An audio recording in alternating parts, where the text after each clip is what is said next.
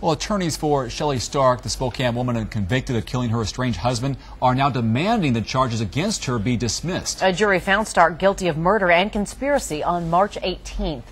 KXLY4's Jeff Humphrey takes a look at Stark's last-ditch effort to avoid prison time.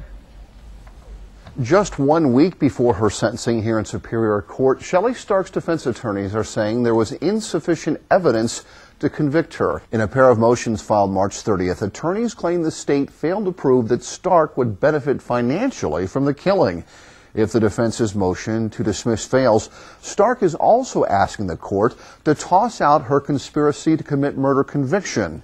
Stark contends that because she was convicted of premeditated murder, which implies planning the event, to sentence her for conspiracy would be a form of double jeopardy or punishing her twice.